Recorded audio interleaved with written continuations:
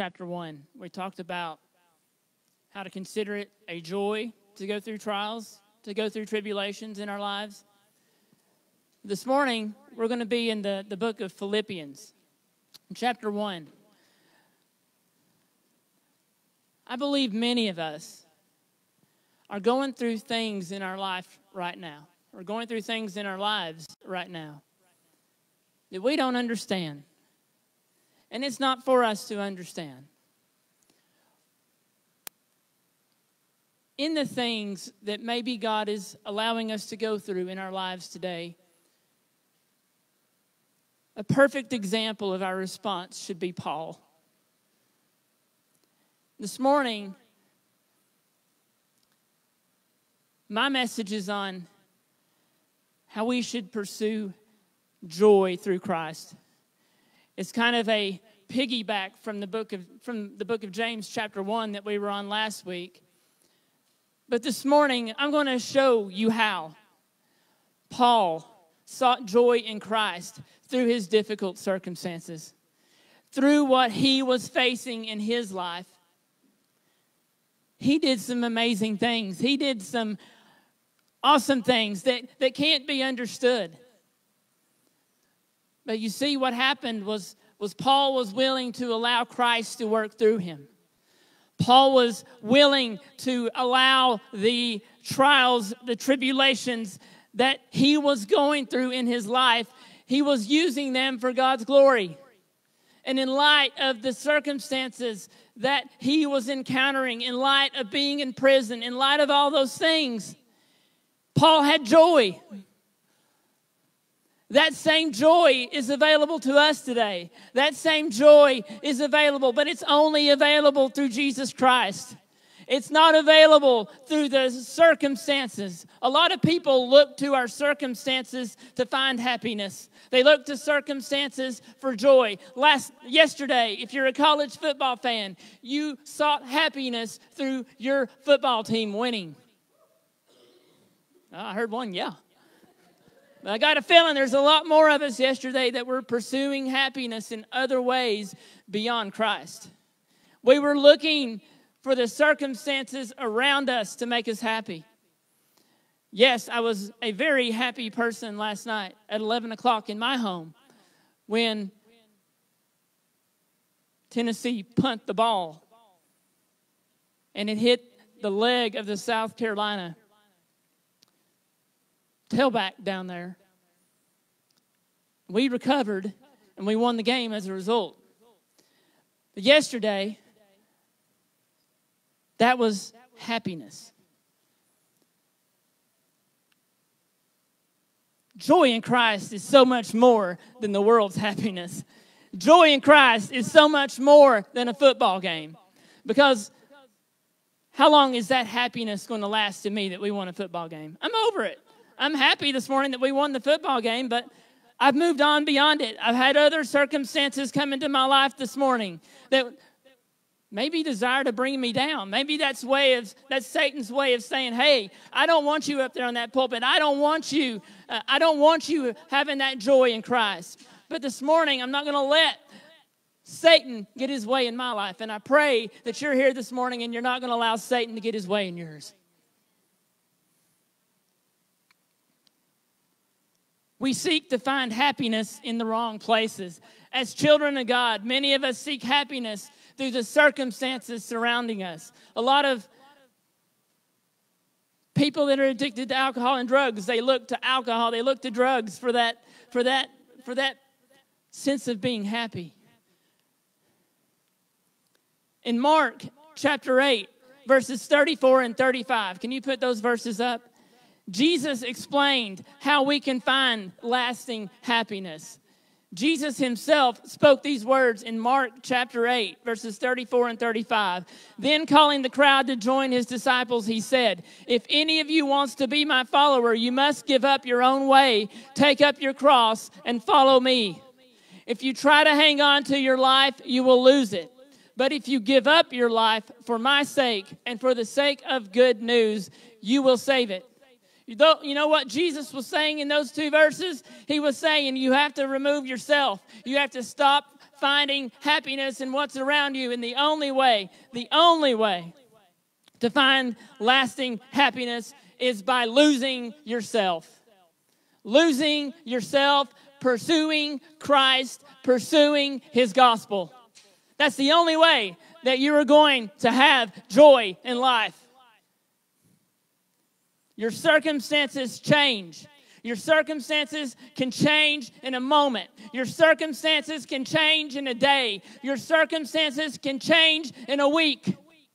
But joy in Christ is eternal. Joy in Christ is forever. If you're willing to give up yourself and your own selfish desires and your own selfish wants, and instead pursue what God desires and what God wants, you will find lasting joy. You will find a peace that goes beyond what the world can understand. In Matthew chapter 6, verse 33, Jesus said, Matthew chapter 6, verse 33.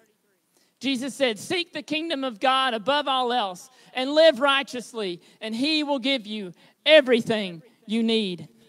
You see, Jesus was preaching in this was part of what we call the Sermon on the Mount. And he was discussing the reasons that we as His children should not worry. He was comparing the pagans who eagerly seek after the material possessions in life for comfort, and with believers who seek His kingdom and His righteousness. This morning, are you pursuing a life of comfort? Or are you pursuing your joy in Christ through His kingdom and through Christ's righteousness? Joy is only going to be found in the righteousness of Christ. And there's only one way that righteousness of Christ can be made available, and that was through the death and the resurrection, the only blood of Jesus Christ. So this morning, I'm going to give you 7 reasons not to worry, to kind of piggyback on Matthew chapter 6. Can you put up verses 25 through 33 of Matthew chapter 6? If everybody that's able to, if you could please stand in reverence to God's word. That is why I tell you not to worry about everyday life. Whether you have enough food and drink or enough clothes to wear, isn't life more than food and your body more than clothing? Look at the birds. They don't plant or harvest or store food in barns, for your heavenly Father feeds them. And aren't you far more valuable to Him than they are? Can all your worries add a single moment to your life? And why worry about your clothing? Look at the lilies of the field and how they grow. They don't work or make their clothing. Yet Solomon, in all his glory, was not dressed as beautifully as they are. And if God cares so wonderfully for wildflowers that are here today and thrown into the fire tomorrow, He will certainly care for you. Why do you have so little faith? So don't worry about these things, saying, what will we eat? What will we drink? What will we wear? These things dominate the thoughts of unbelievers, but your heavenly Father already knows all your needs. Seek the kingdom of God above all else and live righteously, and He will give you everything you need. You may be seated. In these verses, I want to point out 7 reasons Christ told us not to worry. Number 1, the same God who created life in you can be trusted with the details of your life. The same God that put breath into man, the same God that created man out of dust from the ground, He can provide your needs. He can provide your every need in everyday life. God will provide our needs. Worry does the following to us. Number 1, worry is counterproductive to our health. It actually impacts our ability to function every day. How many of us worry? Anybody else? I'll gladly raise my hand. I am a worrywart. And this is something that God has been working on in my life for a long time, is removing that worry. But that is one area of my life where I consistently fall short. I'm being bold with you. part of the reason that some of the health problems that I have today are a result of worry. When I get down in the dirt, when I start worrying about my circumstances, when I start worrying about the needs that I have, it becomes counterproductive to my health. And as a result, I can't function. There's truth in that there's truth in the fact that worry is counterproductive to our health.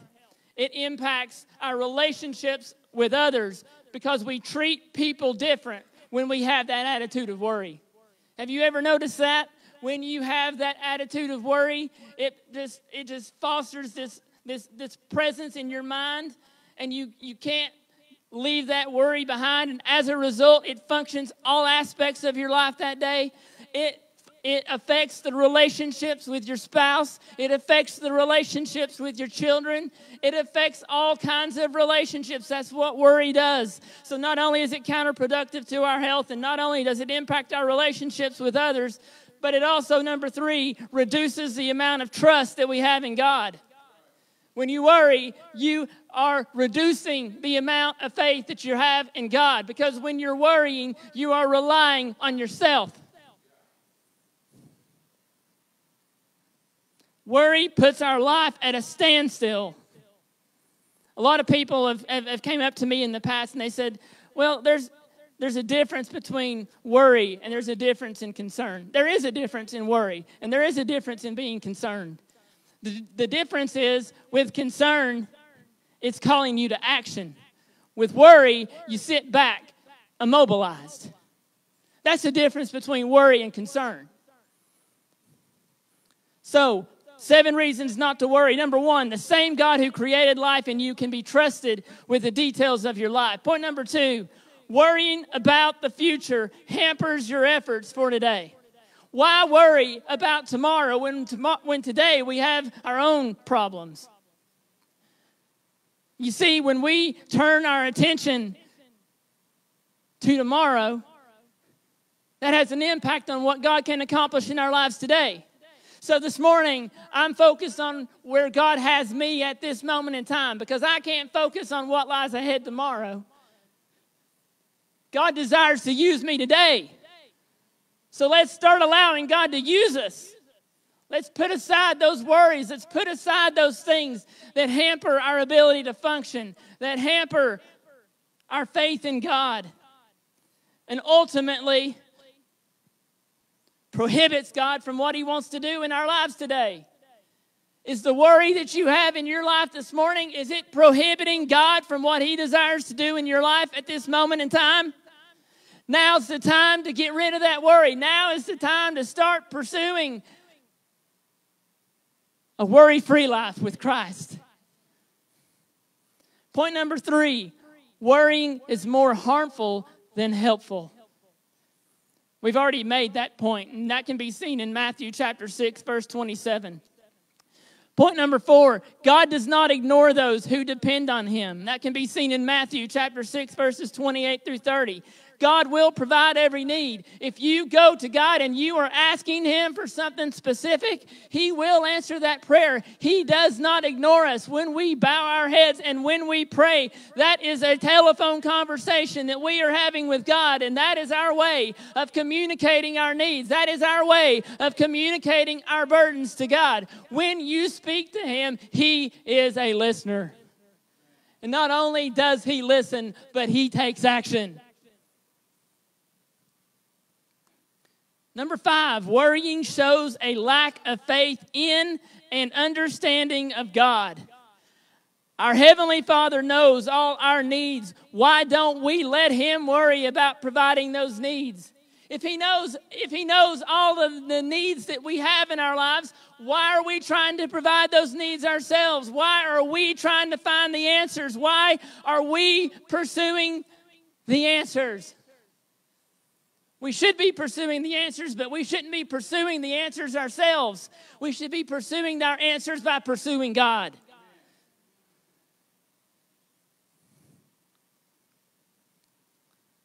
Point number 6, worrying keeps us from real challenges God wants us to pursue. Worrying keeps us from pursuing real challenges that God desires for us to pursue.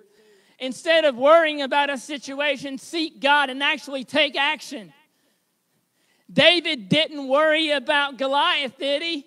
He saw an obstacle in his path, and what did he do? He put his faith in God because he knew God was going to get him through the situation. He took action. We as God's children, instead of worrying about our trials, instead of worrying about our tribulations, turn them over to God and let God take action. Stop being the obstacle. God's plan is not for you to be immobilized. God's plan is for you to be awakened. God's plan is for you to have your feet on the ground so you can help God go out and to make disciples of all nations. Worry takes that away. Worry keeps us from real challenges God wants us to pursue. Point number 7. Living one day at a time keeps us from being consumed with worry. That can be seen in Matthew chapter 6, verse 34. If you try to live more than one day at a time, Satan's going to get to you. Satan's going to use that worry to destroy you. Satan's going to use that worry to immobilize you so you can't be used the way that God desires you to be used. But ultimately, that decision is yours because you have the authority through Christ to get past that worry. You have the authority through Christ to go out and help make disciples of all nations. You have the authority through Christ to seek His joy. Are you seeking His joy this morning, or is worry immobilizing you? Now I'm going to go into my scriptural context for today, which is Philippians chapter 1, verses 12 through 18. I want to ask you all to stand again. And I want you to know, my dear brothers and sisters, that everything that has happened to me here has helped to spread the good news. For everyone here, including the whole palace guard, knows that I am in chains because of Christ. And because of my imprisonment, most of the believers here have gained confidence and boldly speak God's message without fear. It's true that some are preaching out of jealousy and rivalry, but others preach about Christ with pure motives. They preach because they love me, for they know I've been appointed to defend the good news. Those others who do not have pure motives as they preach about Christ, they preach with selfish ambition, not sincerely, intending to make my chains more painful to me. But that doesn't matter. Whether their motives are false or genuine, the message about Christ is being preached either way. So I rejoice, and I will continue to rejoice. We find Paul here in a situation in which the world would say he had every right to be unhappy. He had every right to be discouraged. He had every right to be worried. However, Paul proved Jesus' word in the context of his life. Paul used his situation. Paul used the fact that he was prisoned to a chain. He was prisoned via a chain to a guard 24 hours a day. But in those 24 hours a day, what did Paul do? The guards changed out every 4 hours. And as a result, God proclaimed the good news through Paul to those soldiers that he was chained to. He considered it a joy to be going through what he was at that moment in his life. I'm here to tell you this morning, you may feel as though the chains are tied around your ankles, or they might be tied around your hands. But our God's a chain breaker, and He desires to break those chains. And the only way that God can break those chains is by you transforming your mind, conforming your mind to His ways and to the good news. You know, when you look at Paul, he was God's chief apostle to the Gentiles. He was well educated. He was influential. He had helped found churches all over the Roman Empire in his time. God divinely inspired and used Paul to write much of the New Testament. He was in prison in Rome for preaching the good news and awaiting a trial in which he could be executed. He was chained to a Roman guard 24 hours a day. He had already spent 2 years being confined in Caesarea without any crime on his part, and he had suffered a shipwreck and near death on his trip to Rome. In light of all these circumstances, Paul was abounding in joy. Jesus' instructions and his words were not only for the Apostle Paul, they were for us. They were for us. They were shared by Jesus for all of us. Our objectives should be the same as Paul. What Paul did is he removed himself from the situation. He removed what he wanted. He removed his desires, and he pursued what God desires. Are you pursuing what God desires to do in your life this morning? In light of what you may be facing as an individual, in light of what you may be facing as a family, not knowing if the lights are going to be on in the house tomorrow, not knowing if there's going to be water coming through the faucet. Not once in God's word has he ever left a person hanging. Every example in God's word, he provided the needs. Even when the children of Israel were disobedient and didn't follow his instructions, he provided them manna for 40 years in the wilderness, didn't he? If he can provide manna for his children for 40 years in the wilderness, do you not think he can provide you what you need to get through your trial and what you need to get through your situation today? There is joy in Christ.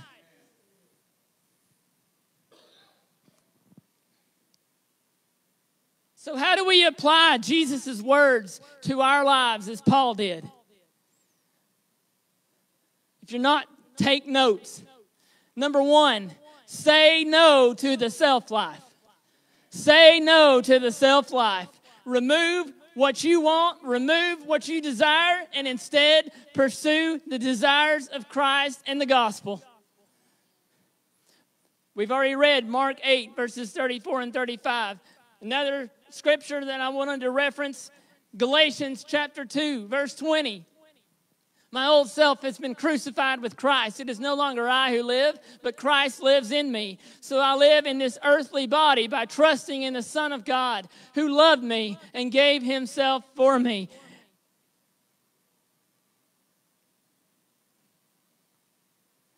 Say no to the self-life. Romans 8, verses 12 and 13.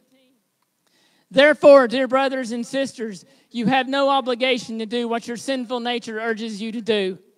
For if you live by its dictates, you will die. But if through the power of the Spirit you put to death the deeds of your sinful nature, you will live. So what is the Christian life? Number one, it is not a life lived for self, for personal fulfillment, for doing what we think will bring us pleasure and happiness. That's not a Christian life. It's nothing about us. It's not about what we desire. God wants us to be happy. God wants us to live a good life. God has great plans for us, but we're the ones that mess those plans up. God wants us to have that joy in Christ, but in order to have that joy in Christ, you have to remove yourself. So it's not a life lived for self, for personal fulfillment, or for doing what we think will bring us pleasure and happiness. Number two, it is a life of daily and constant submission to the lordship of Jesus Christ.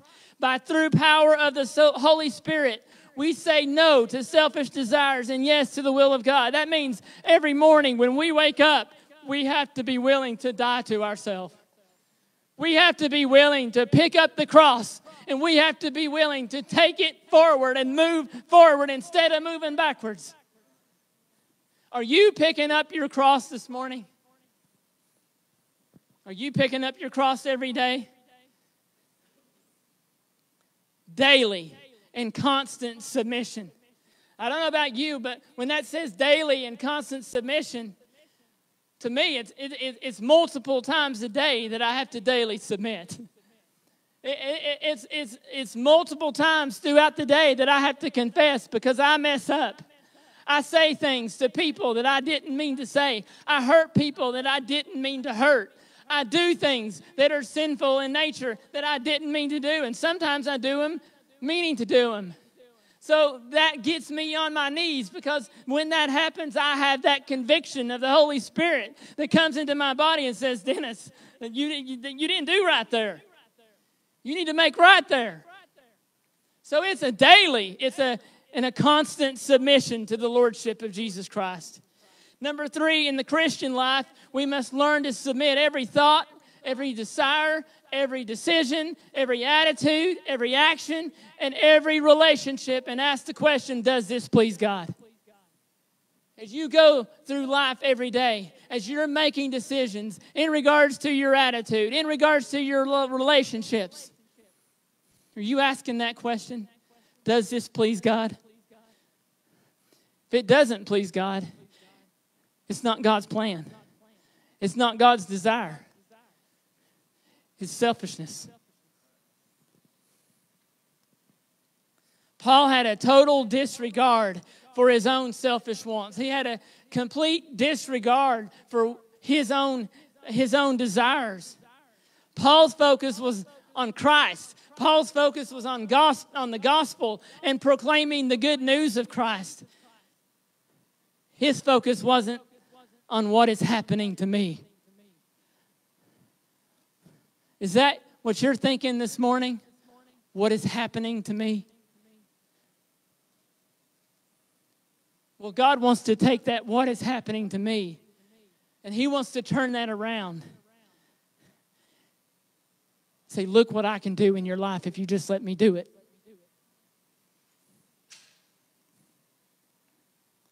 Paul does not speak one word or once complain in regards to his situation.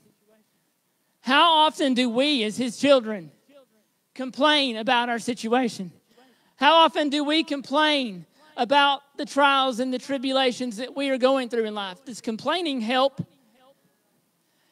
There's a difference between complaining and voicing your worry, voicing your concern, voicing your burdens. Complaining is just running your mouth. Concern is saying, this is going on in my life and I want it to change. And I want to take action to get it to change.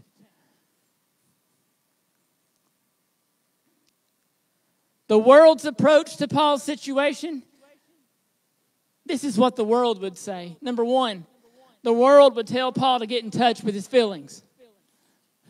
The world would tell Paul, how do you feel about the way God is treating you? The world would say, how do you feel about the way that Christian leaders are criticizing you, Paul?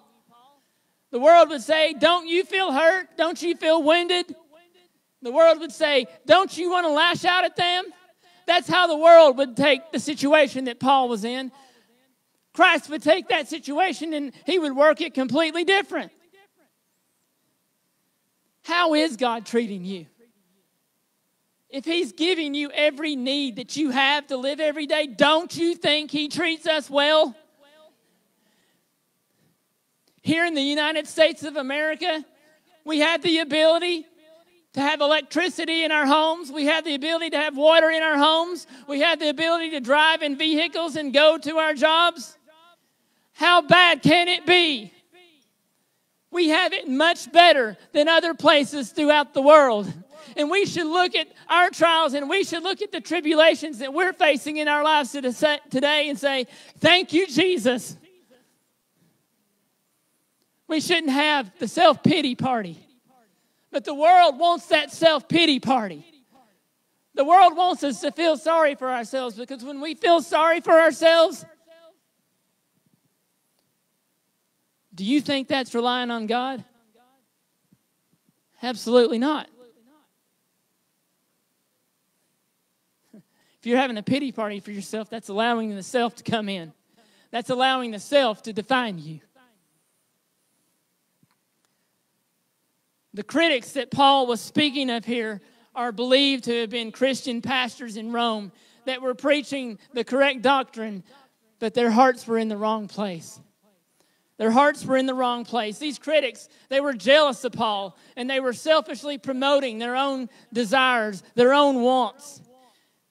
Do you all realize that in the church today, most criticism comes from fellow believers and brothers and sisters in Christ than it does from outside the walls of the church? We should take a lesson from that. We should take a lesson from that. We should want to change that as His children. We should want to have a life filled with Christ. We should have a life full of the attributes of Christ. When we're stabbing each other in the back, do you think as though that's living as Christ called us to live? No, that's allowing the world to define you. That's allowing the world, that when you do that, you are serving the world. You are not serving Christ. Are you serving the world or are you serving Christ this morning? Well, if you're serving the world, you're not going to see the happiness. You're not going to see the joy that we're talking about. You're not going to see the joy that Paul experienced. But if you're pursuing Christ and you're pursuing the gospel, you can experience that joy that Paul was experiencing here in Philippians chapter 1. Discipleship is the only option for those who believe in Christ Jesus. The only path for a true Christian is that of learning daily to say no to selfish desires and yes to the lordship of Jesus. So, again, the 2 steps. How do we apply Jesus' words to our lives as Paul did? Number 1, say no to the self-life. Remove your wants and desires, and instead pursue the desires of Christ and the gospel. Number 2, say yes to the gospel as first in your life. Say yes to the gospel as first in your life. 1 Corinthians chapter 9, verse 23. I do everything to spread the good news and share in its blessings. Do everything to share the good news and the blessings of Christ.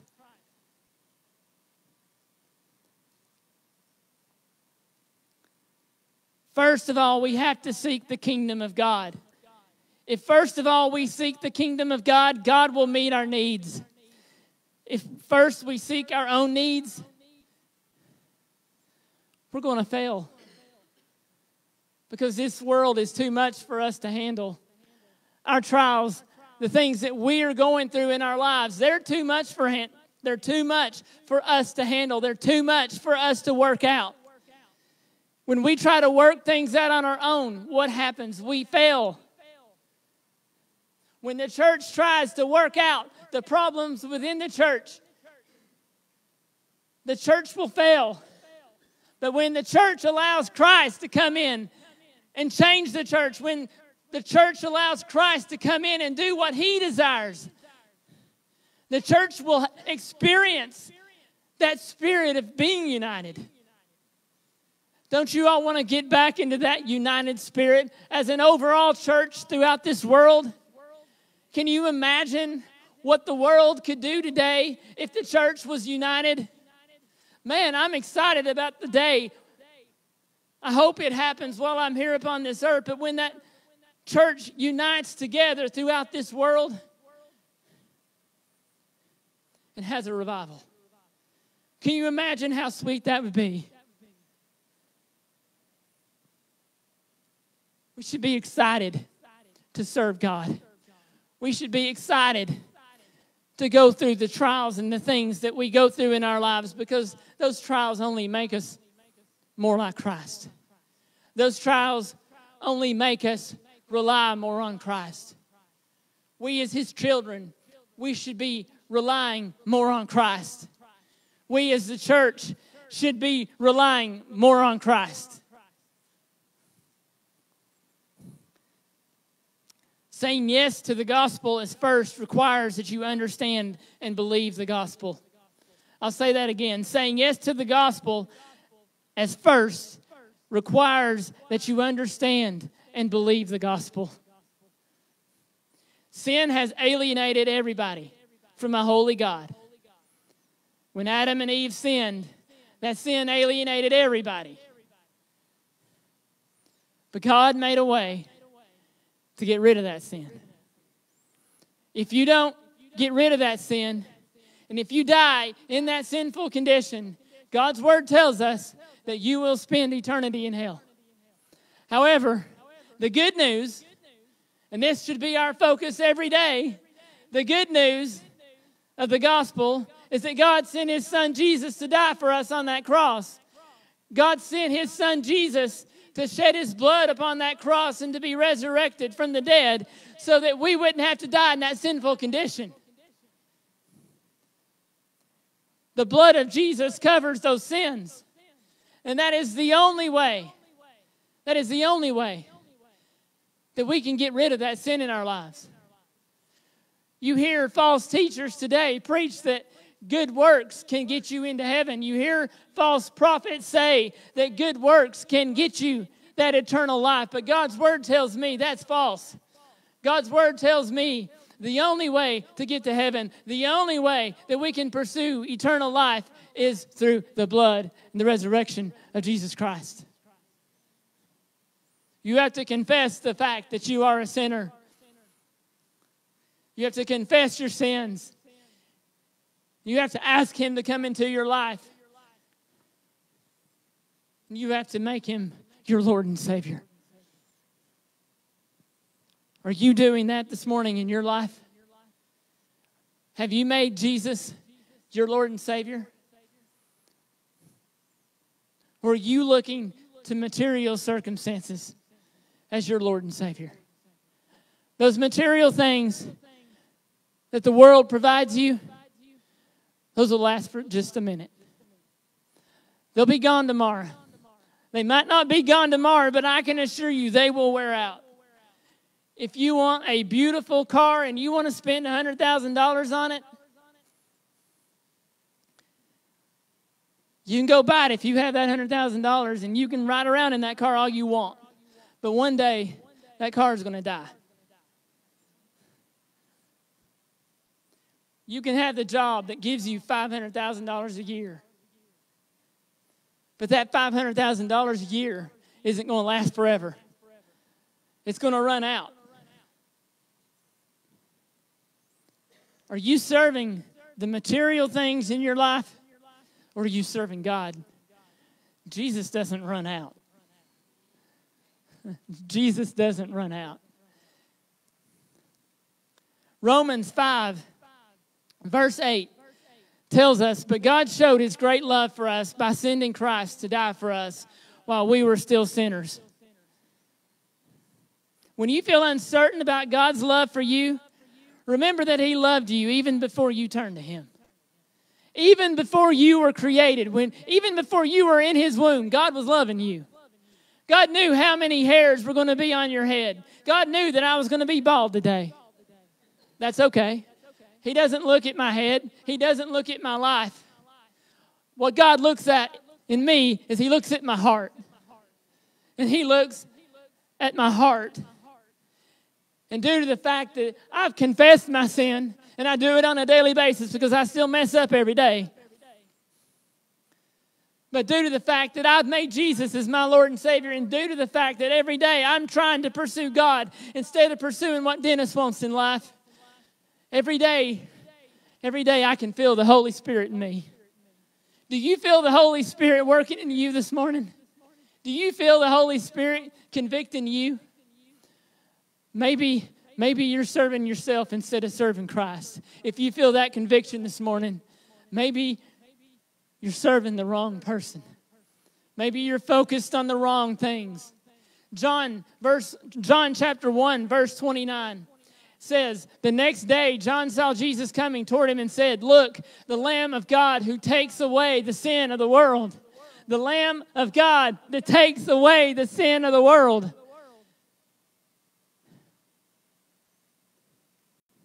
To believe the gospel means to commit your life both now and for eternity to Him. It's not saying I'm going to commit my life to Him today and run away tomorrow. To believe the gospel, to practice the gospel, to serve Christ means to give up yourself every day and to pursue God anew every single day.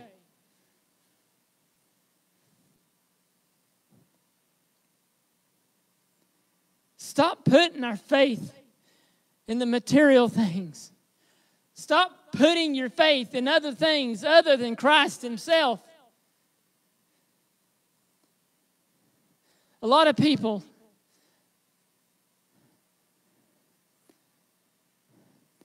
might say that they've accepted Jesus Christ as their Lord and Savior, but have you ever experienced Him? Have you ever practiced that faith? If you get on the airplane and you fly from Knoxville to Miami, you have faith that that airplane is going to get you to Miami. But you don't practice your faith until you get on the airplane. You can believe all day that an airplane will get you from Knoxville to Miami, but you're not relying on that airplane until you get on it. And that airplane goes up in the sky. And then you're practicing that faith. A lot of Christians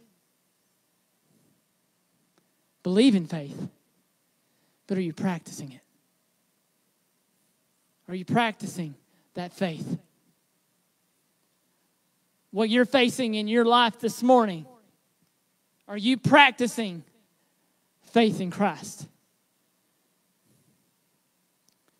In believing the gospel, we cannot truly believe the gospel unless we are practicing our reliance upon the gospel and living under it by fully committing ourselves through faith. Through faith in Jesus. We got to relinquish ourselves and we must fully commit our lives to the Lord every minute of every day.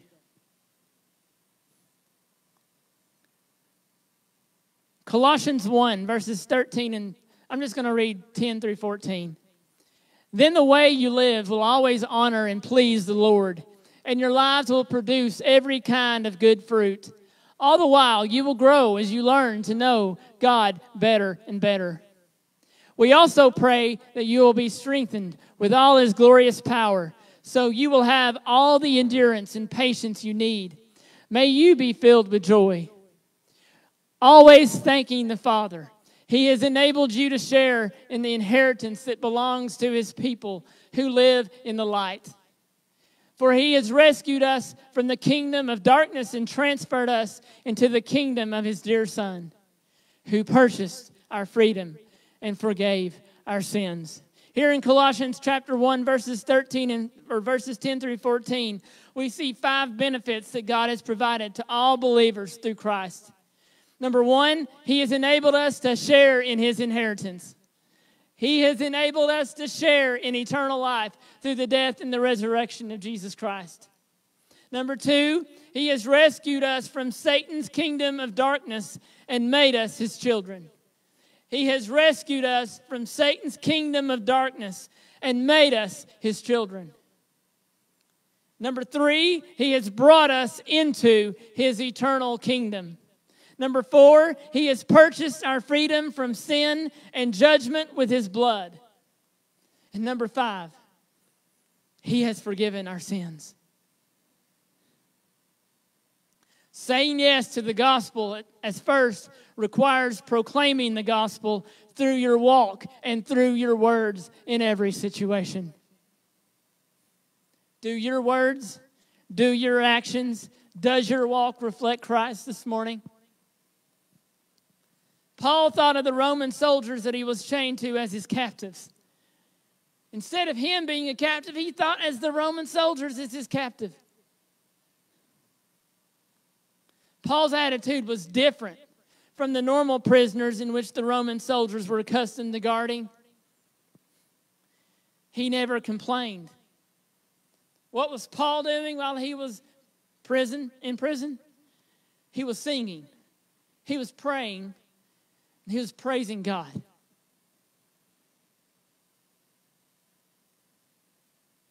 Should we look at our situation today? that we might be facing, maybe we should be praising God. Maybe we should be praising God for working out His plan instead of working out ours. Paul took an interest in the Roman guards as individual persons. He asked about their families. He asked about their backgrounds. He asked about various issues of the days, and he even prayed for them and their needs. That's what God calls us to do as His children. He calls us to share our burdens with each other. He wants us loving each other. He doesn't want us to complain about things. He wants us lifting each other up. And he wants us to share our burdens with each other so we can all be praying about our burdens together.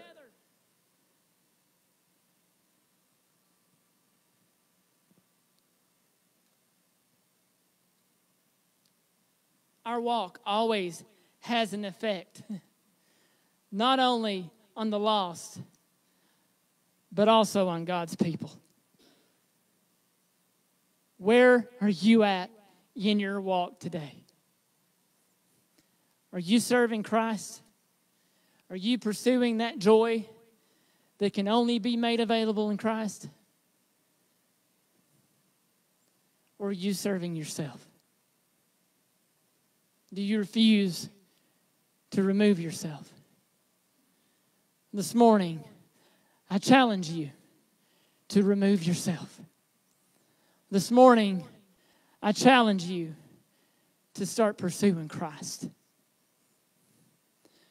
Because when you are pursuing Christ, when you are serving Christ instead of serving yourself, God is much more capable of doing what He desires to do. It's time that we start allowing God to do what He desires to do. And it's time that we remove ourselves from what we want to do, instead putting God first. The way to a successful marriage is to put God first. The way to successful finances is to ask God where your money goes. The way to battle depression is to allow God to do what He desires to do and let God fix your mind. It's time we start allowing God to do what He wants to do. Let's close in prayer. Our Father, we thank You for this day. We thank You for the words that You have spoken this morning. Father, I pray that we take what You have said this morning, and I pray that we would find ways in our lives to remove ourselves and make You more available. I pray that I would remove myself from my walk and become more reliant on You. Father, let us practice that faith that You desire for us to practice. Let us turn our burdens over to You this morning. Let us pursue You in all that we do. I thank You for being the amazing God that You are. I thank You for holding my hand through the trials and the tribulations that I face day in, day out. I pray that I would be more of an example for Christ this week in my walk, in my words, in my actions. We love You and we praise You. It's in Jesus' name that I pray. Amen. I'm going to ask Garrett to come up and lead us I'm going to ask Garrett to come up and give us our announcements. Thank you, sir. Good job.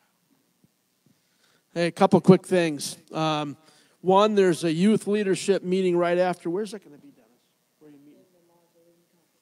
In the conference room in the modular in the back. So anyone involved in youth leadership, please head that way. And also next week is our monthly congregational meeting too. So it'll be right after church. Usually there's a 15, 20-minute break.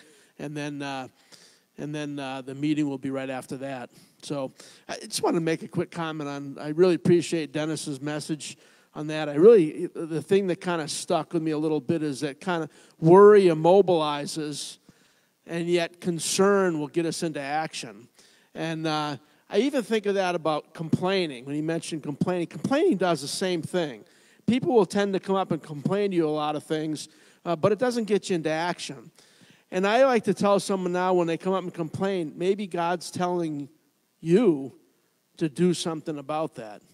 If it's on your heart and you feel God's laying it on your heart, then it's probably God telling you, I want you to get involved and do something on this. Don't complain and expect someone else to do it. Do something about it. So anyhow, great message. Thank you for sharing that, Dennis. If we could, let's stand and let's pray together, and then you'll be dismissed.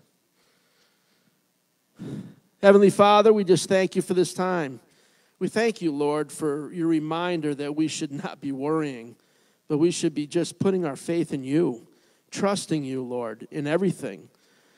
And when we get that worry in us, Lord, you should remind us, Lord, that it's just the enemy trying to get into our heads.